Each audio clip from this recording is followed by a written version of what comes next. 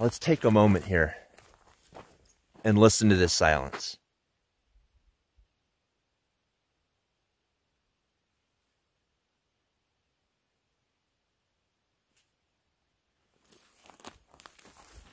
Welcome to the Oregon Outback.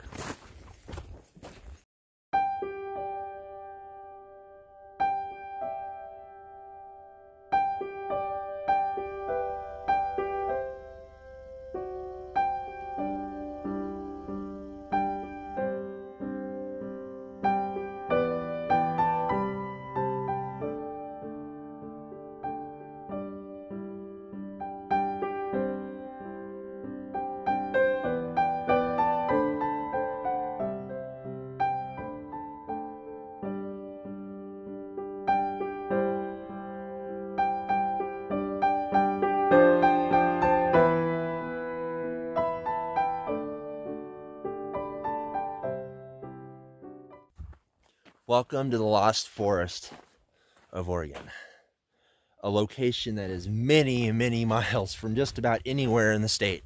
It took about 2.5 hours to get here from La Pine. But what I get in return is absolute silence. It's just so unbelievable at how quiet it is out here. And this spot was representative. I chose this spot to represent a multi-part series that I'm starting on the Oregon Outback, an area that I don't think is understood very well. It's actually kind of hidden on the back burner in the Pacific Northwest.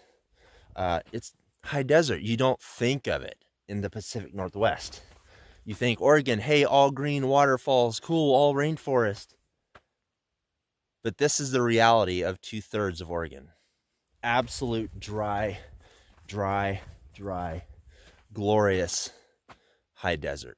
So on this multi-part series, we're going to do a lot of really cool stops along the way. Check out the geology, the history, all kinds of things you can see on the Oregon Outback. And it's a project I've been meaning to do for a long time. I hope you guys enjoy.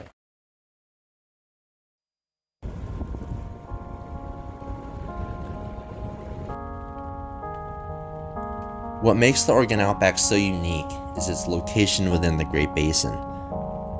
This is a huge hydrographic area that covers almost 210,000 square miles of the western United States, including southeastern Oregon.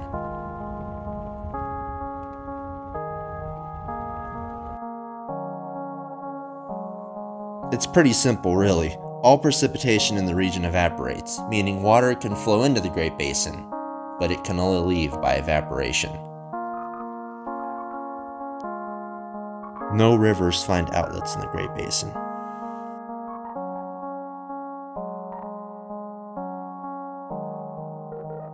But that's not all of it. The Great Basin isn't defined as easily as the Cascades or the Rockies. There's something permeating about it, something that goes beyond description.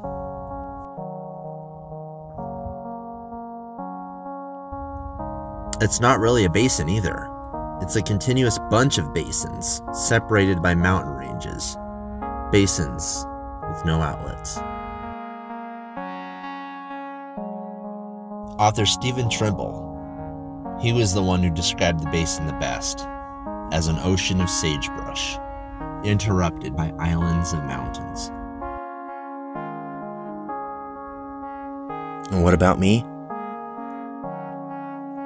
I grew up wandering sagebrush, visiting old ghost towns, mountain views, and fishing for trout in the desert. This is my home.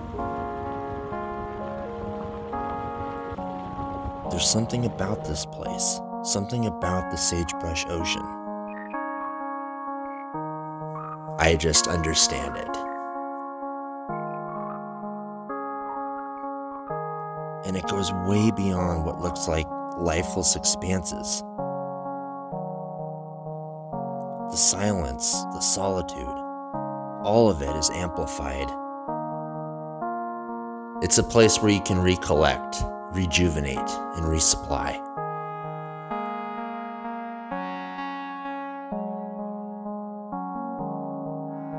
The The Lost Forest is a 5-square-mile stand of ponderosa pine, displaced and separated by 40 miles of arid desert.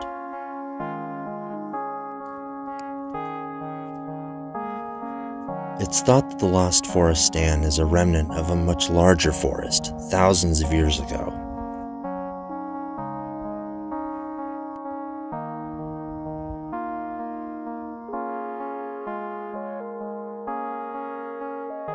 The Lost Forest pines survive on only 9 inches of rain a year. That's over half of their normal needs.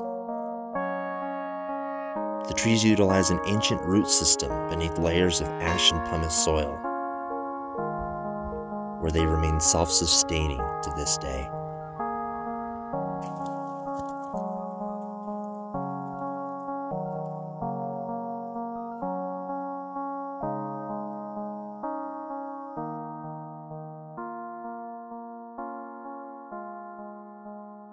So here's proof of the discovery that you can find out here. And this is just like a few seconds after I stopped recording.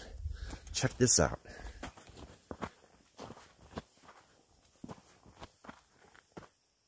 Those are elk tracks.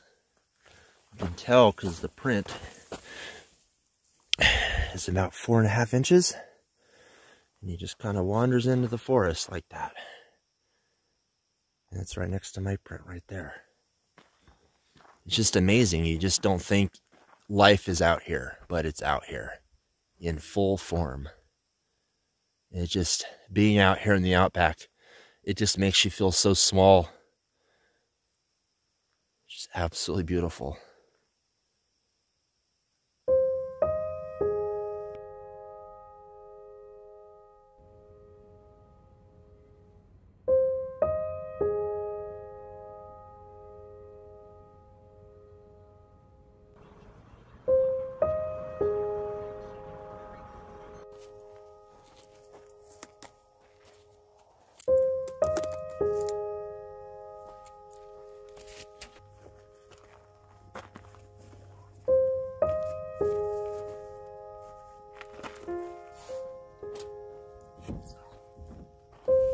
The desert, the dry and sun-lashed desert, is a good school in which to observe the cleverness and the infinite variety of techniques of survival under pitiless opposition.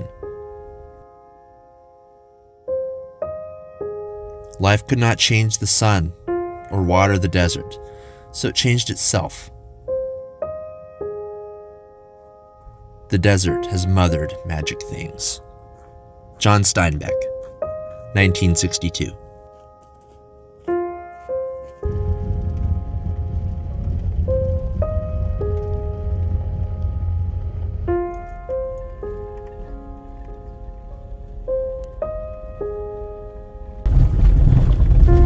When you drive in the Oregon Outback, you start to stutter.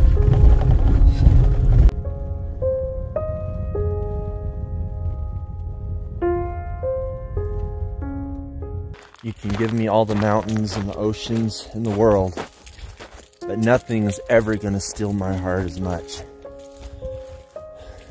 as the high desert. Oh my God, look at how beautiful that is.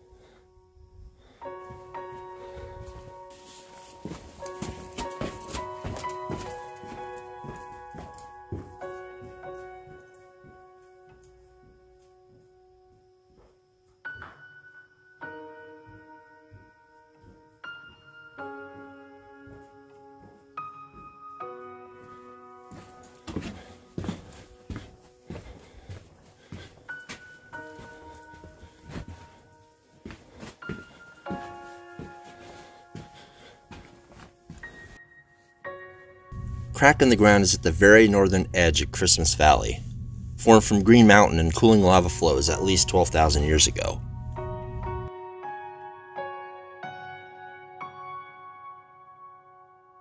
Normally, fissures like these are filled in with soil and rock by erosion. It's the region's dry conditions that preserve the fissure, leaving a giant gash in the ground nearly 50 feet deep.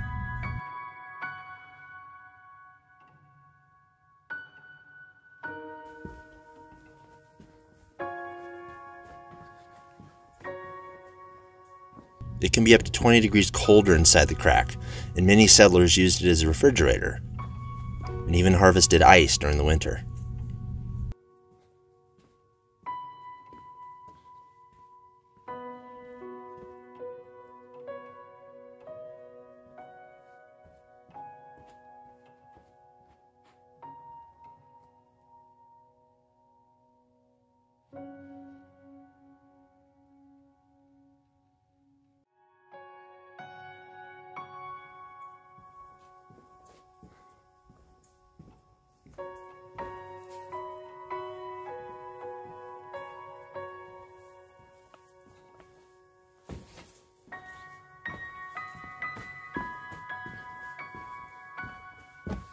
I'm never gonna get over how unbelievably quiet it is out here in the Outback. It's just so freaking amazing.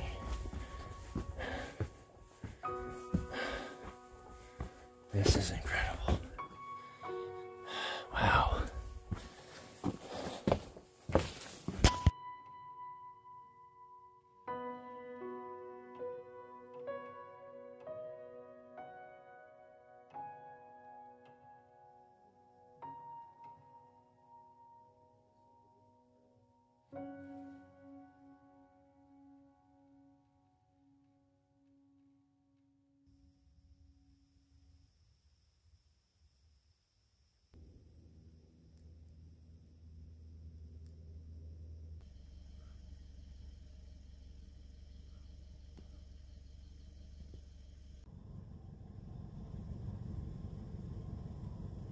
Many great minds from the likes of Wallace Stegner, Mark Twain, Mary Austin, and even Edward Abbey have all tried to understand the Great Basin.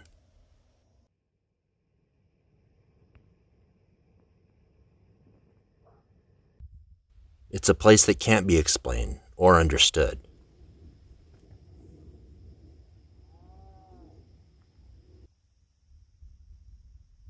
You have to understand it through feeling and experience.